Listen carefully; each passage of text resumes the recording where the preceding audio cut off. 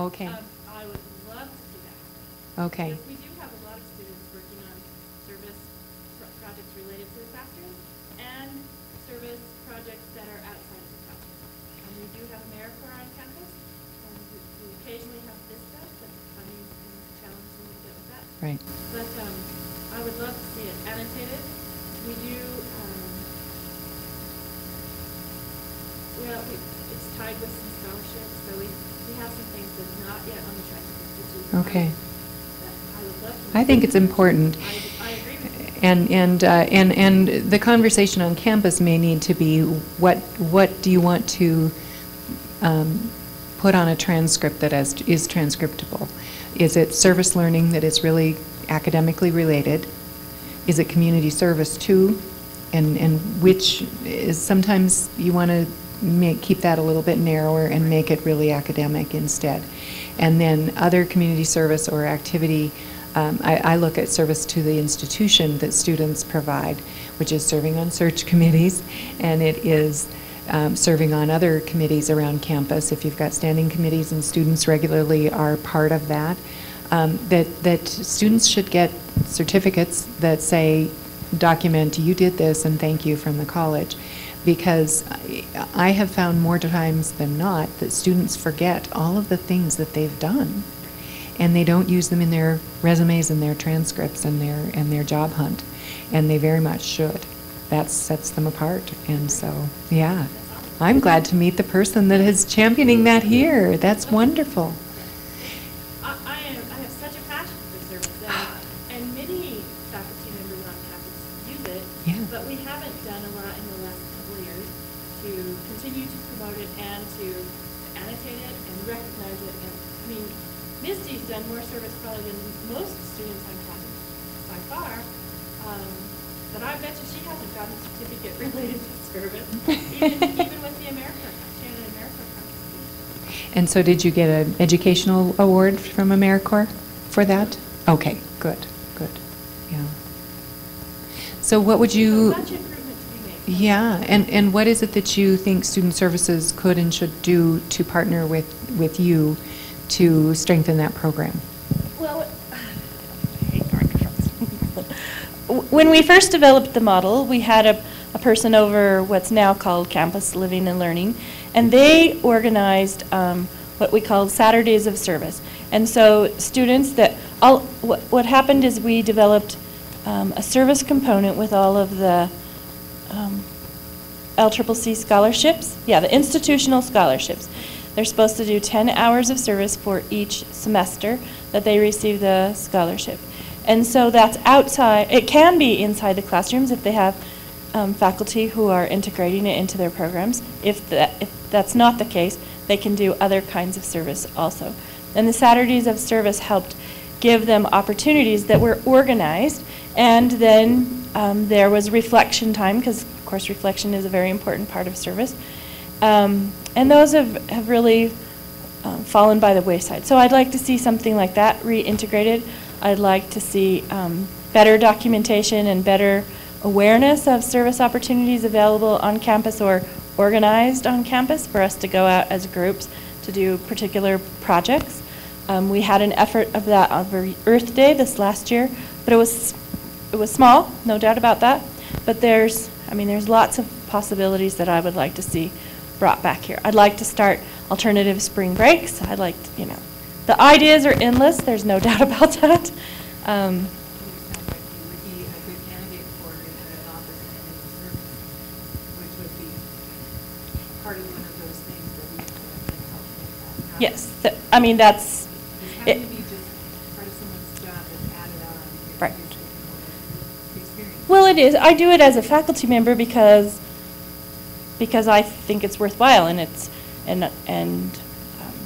so. But do I want to do that as a full-time job? No, because I want to be in the classroom. But certainly we could use somebody to bring that all together. So, agreed. So.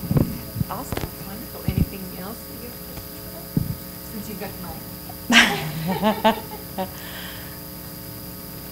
Well, I guess I do want to know, after hearing your bio, why Cheyenne? If you're expecting a new grandchild, If you're, you know, I guess I'm assuming that maybe the grandchild is nearby in Montana. Oh, that's the case? Well, then what does it matter, right? Fine. Okay. That is a good question, and it's a question we always ask people coming to Montana too, because we have better luck recruiting people who are actually have some link to Montana. And I don't currently have a link. I had relatives who lived in, my mother grew up sometimes in Casper, Wyoming, and we had relatives that lived there until they were very old age. And then I have relatives that live in Fort Collins. So I do have family around. But no, that daughter that's going to have the baby is in Pennsylvania. And so actually this would probably be easier to get to her from here than it is in Montana, because you just can't get there from here in Montana. But my interest is, you know, what I've learned in my career is that you need to be at a place for 5 or more years to really accomplish the things you need to if you're going to implement and sustain change. And so when I came on board, as you heard, I built the office of the Assistant Dean of Student Services, and have developed the leaders in those areas such that they're all really competent and confident people, and they know what their job is, and they do it very, very well, and they know how to work together better than they did before. And the campus is now used to the idea that they have someone championing student affairs.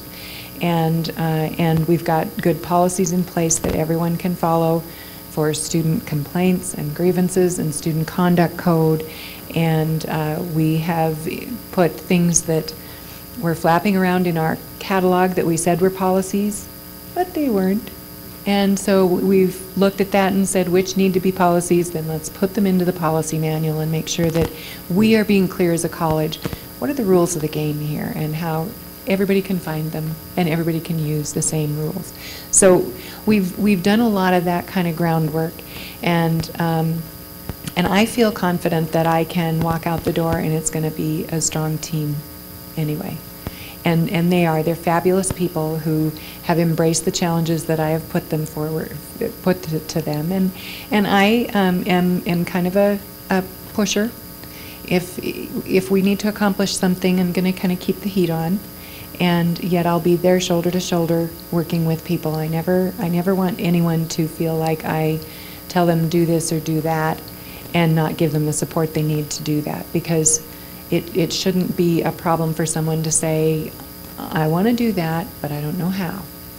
And so we give you the tools to do that, because that's the only way you can kind of build leaders and build the breadth of the foundation that you have. So that said, this time in my career is a good time to move, because I've done that. I've been there for 6 years, and I feel like it's a strong, strong place. And my walking out won't ripple them. And I still want to work for a few more years, and another challenge is kind of good timing for me. So this is an exciting challenge. I told people earlier, we in Montana look at Wyoming saying they do 2-year education right. People understand 2-year education here, they understand your community colleges, and they love them. And in Montana, it's just it's a messy system, and it's difficult to understand, and so we have a Lumina grant right now to try to make sense of that system. And we're making great progress, you know, but it's not gonna ever be as clean and clear as it is here. I don't think it would be, because of the kind of the governance and some of the politics. So this is kind of an exciting thing. I like to go to places that I think are looking forward, and that's why I moved to Great Falls from Helena. Was the leaders there were focused on moving forward and doing some very, very foundational change. And when I look at this college and see that it's the biggest one in Wyoming, and it is obviously in a strong community with strong, strong faculty and staff, you know, who wouldn't want to come here? Yeah. You've been around a little bit, talked to several folks today. What do you see as the strengths of our student services area right now? The strengths in student services, that's a very good question, because we didn't get, I had 1 hour with them. And so I wasn't able to get very deep into what they do and how they do it. But by the questions that I heard people ask, I would say that a focus on students is big. They love the college, and they very clearly understand some of the challenges in today's world of financial aid difficulties and the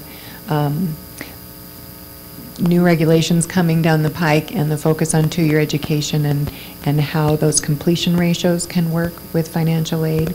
And so they seem to be focused in the right places from what I can tell.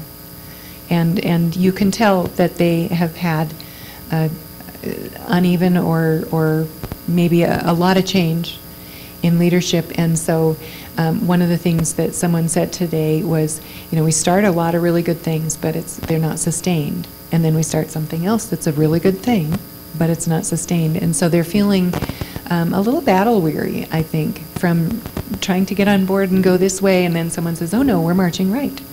And that wears on a staff. And so I think that it's more difficult to know what those strengths are when people feel that way. And here I am, yet another person that may be coming in. And so it's hard to adopt a new leader. And I would expect that to be a challenge, and that I would need to kind of prove myself with them and prove that I'm committed.